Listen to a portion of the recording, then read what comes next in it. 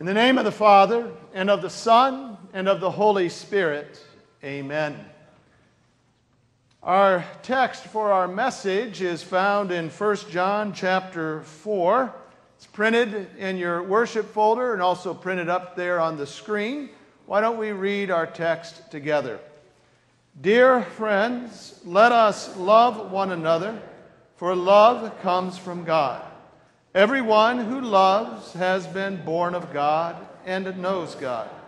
Whoever does not love does not know God, because God is love. This is how God showed his love among us. He sent his one and only Son into the world that we might live through him. This is love, not that we loved God, but that he loved us and sent his Son as an atoning sacrifice for our sins. As I said at the beginning of the service, this is a bold claim. God is love. And that's what I'd like to address in our message. As some of you are aware, I come from a family of 6, and I have 2 brothers. One of my brothers is a pastor. He's pastor at Holy Cross here in Fort Wayne.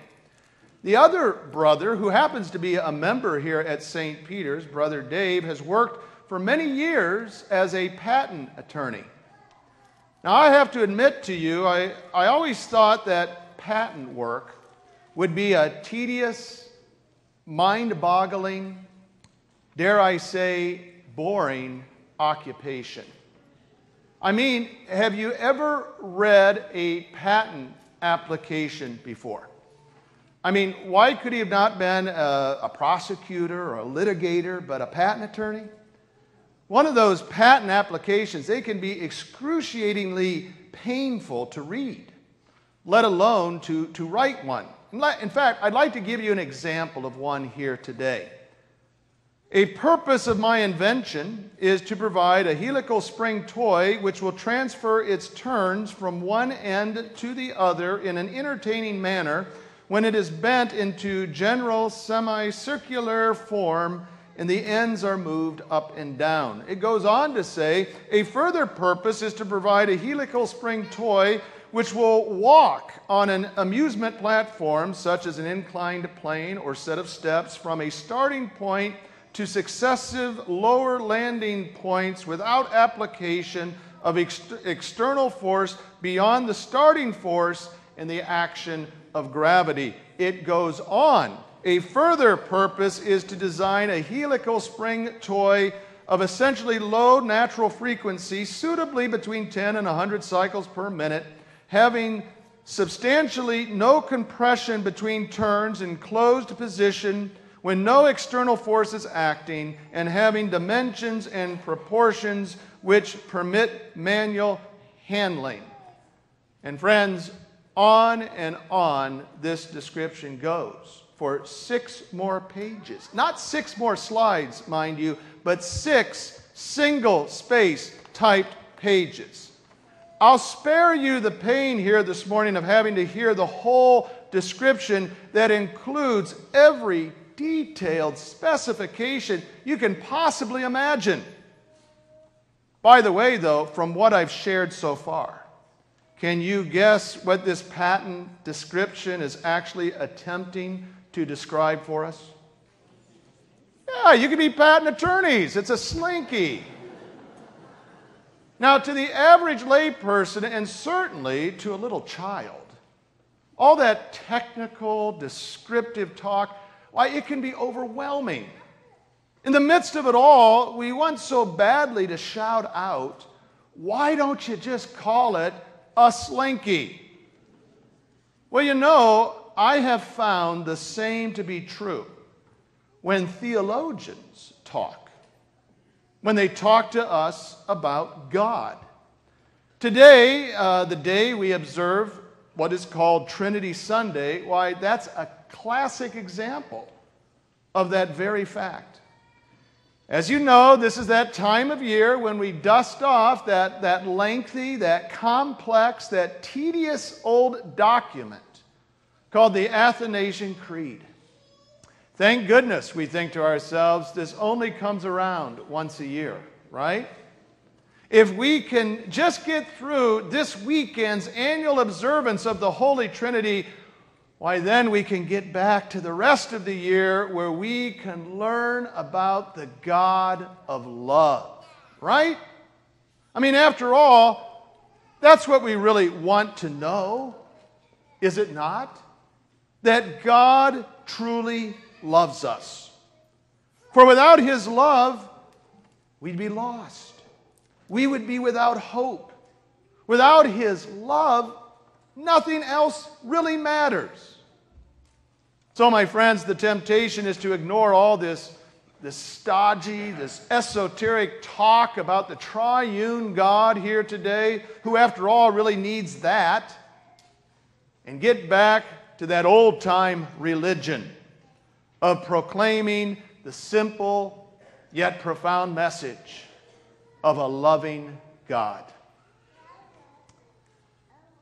The problem, however, is with that approach, as tempting as it may be, if truth be told, the doctrine of the Trinity really is that old-time religion that we so much long for.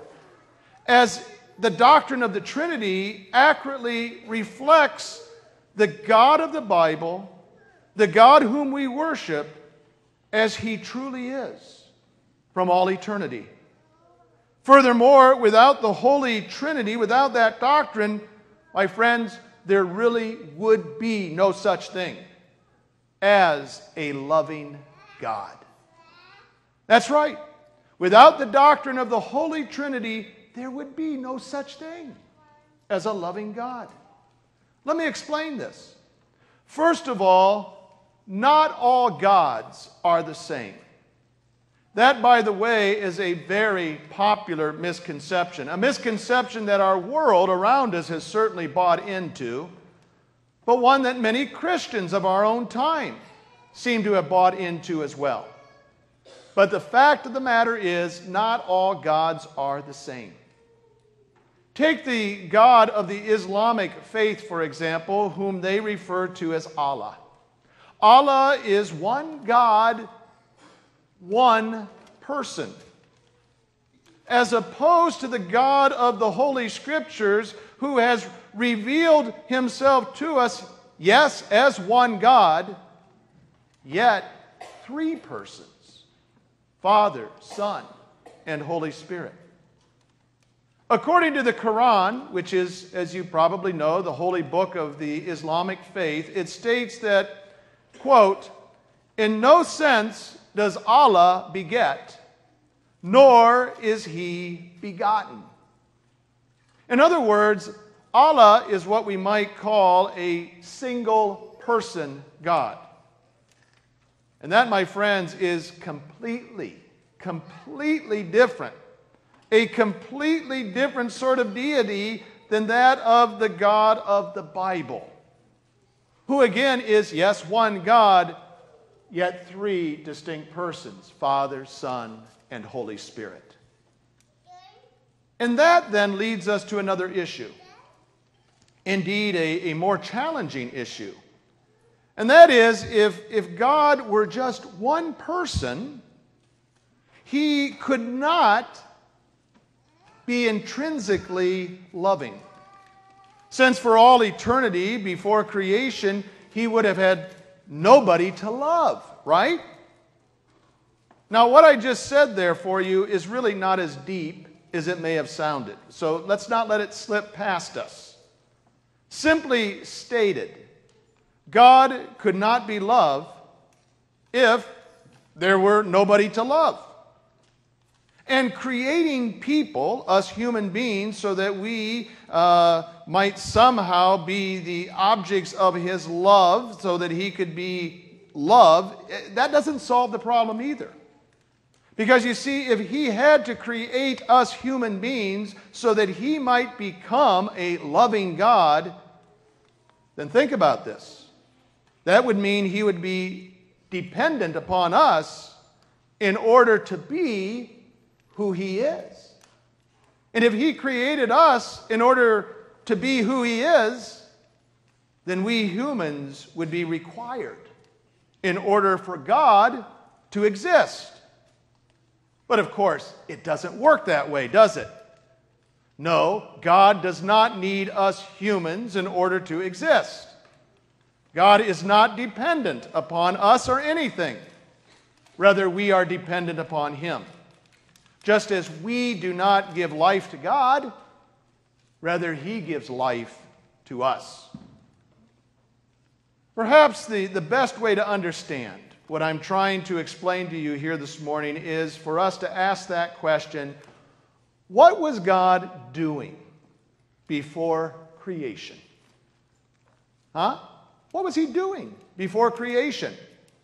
Now, some might say that we should not be asking such questions like that. After all, how should we know what God was doing? Well, interestingly, Jesus actually answers that question. In John chapter 17, verse 24, where He says, "Father, you loved me before the creation of the world." Friends, do you see what's taking place here? What's going on? Before He ever created, before He ever ruled the world, the universe, before anything else, the God of the Bible was a Father, loving His Son. You see, that's who God is. That's His most basic identity, the Father of the eternal Son.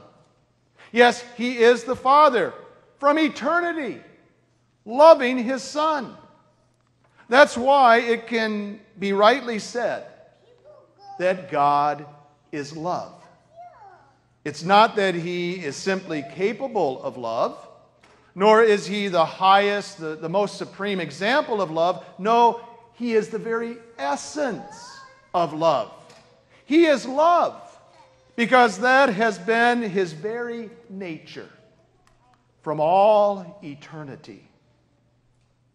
Now, hopefully that insight helps you to better understand why this doctrine of the Holy Trinity is so important.